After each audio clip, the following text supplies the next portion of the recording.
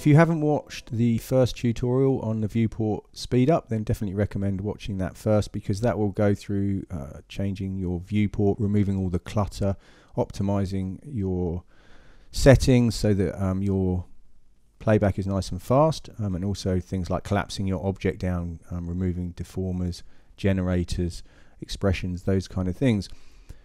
But of course we need things like deformers to create a lot of the effects that we have, and generators and things like that. So this tutorial here is about working with deformers and how we can speed things up by caching it, and you can also do this with generators and other types of animation, but I just want to show you how you can do that specifically working with deformers. And it's a really simple scene, and if I just show you the edges, you can see I've got a really dense mesh here just to kind of make it more obvious with the speed up. But if you had a scene with lots of objects and you optimized everything all over the place, it would be the same. So you can see we've got this plane. Let's just hide those edges, and I've got a displacer on here to kind of create this sort of flag effect, and then another one to create this secondary effect, and then a smoothing deformer just to sort of smooth that all out. And I think I've got this set to 200 iterations, so it's kind of crazy settings. We just really want to make this obvious, the speed differences. And then I've also got like a jiggle deformer on the end, which will help to add a little bit of wobble and inertia to your animation. You can see it's playing back pretty slowly.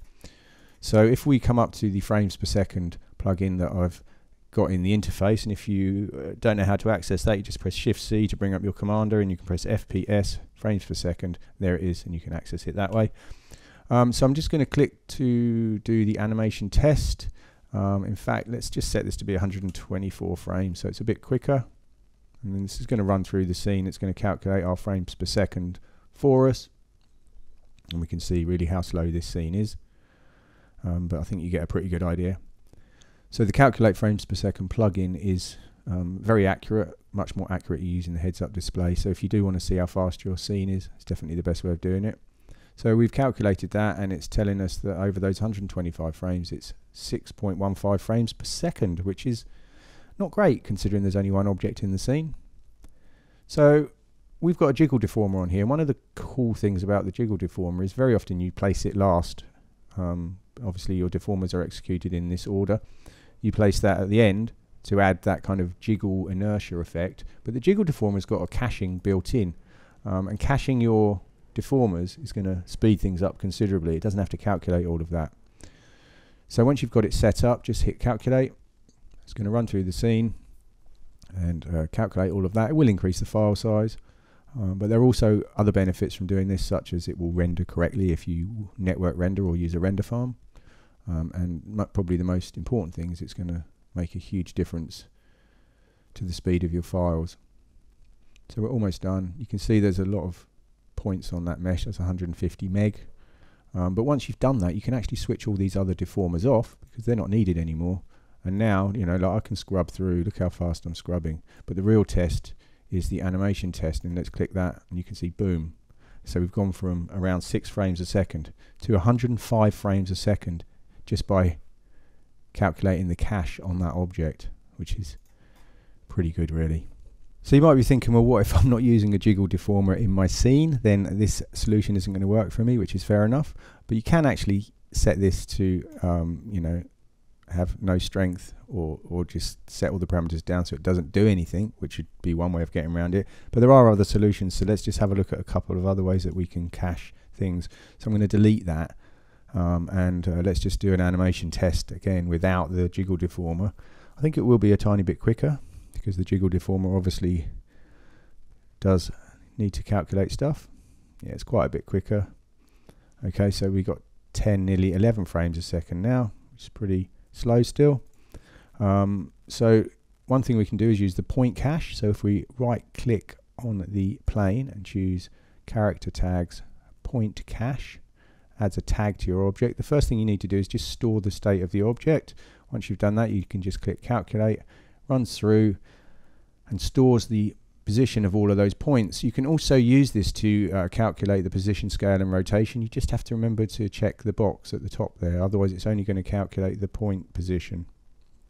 Once it's done that, you can see it's 150 meg, pretty much the same as before. Now the object looks a bit weird because it's using the point cache, but then it's also deforming it on top of that again. So if we switch those off, you can see we're back to where we were before. And now if we run the animation test, you can see, boom, it's pretty quick. It's unusual that it's only 88.9 frames a second, whereas the other one was like 100. So it's not quite as fast as using the Jiggle Deformer, but you can still see it's like 8-9 times faster than not caching the solution. So if you don't want to use a jiggle and you're working with a point object like this, you can use the point cache expression.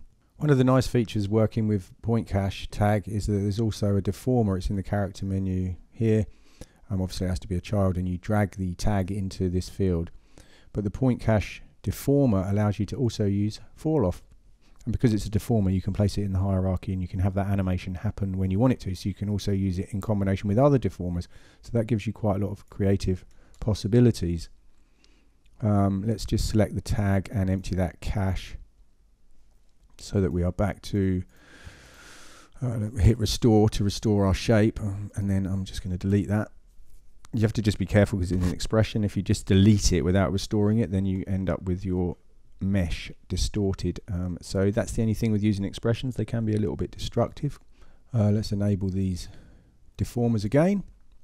And I'm going to just bring up my timeline and show you another way of caching this or baking it out. And we can just grab our object, drop it in the timeline. Let's select this, choose functions, bake objects. So the bake objects command is very useful. It will work with pretty much any animation. You can see that we can set the range of frames. We can bake expressions. So if you're using a tag of some kind to create your animation, you can bake that out. You can create a copy, which is pretty handy because it will keep the original, and you can make sure that any animation on or any tracks on that object are removed, so we get clean tracks. And you can bake all parameters, PSR, PLA, which is point level animation, or any animated parameters as well within parametric objects, things like that. So let's just uncheck all of these. All we really want to do here is bake the point level animation. I'm going to create a copy. So let's click OK. It's going to chug its way through. And the thing with this approach is it's actually going to create keyframes for us as well.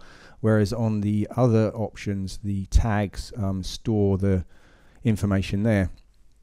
Okay, so you can see it's created a copy for us. It's left all of these deformers on there, but we don't need those anymore. We can actually delete those, and let's take our original object. And really, for the true test, we should actually delete that as well, so that we just have our plane here. And you can see we've got all these keyframes, and you could use those for some other creative technique if you want keyframes.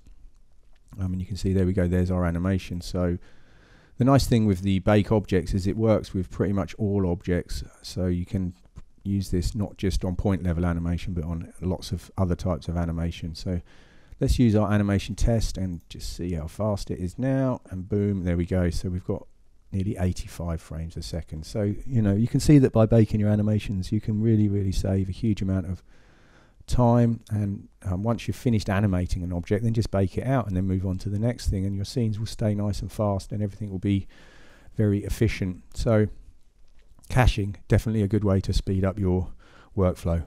And one last thing is that although we're not covering it in this tutorial, if you work with dynamics or cloth, or you work with Mograph, then all of these features, they also have their own caching options. So for instance, Control D for my project settings. Under dynamics, you can see that we have a caching option here, and also the dynamics tag has the option to cache. There's a Mograph cache tag. Cloth has caching built into the tag as well. So there are many different ways to bake and cache your objects, and it's definitely something that you should include in your workflow.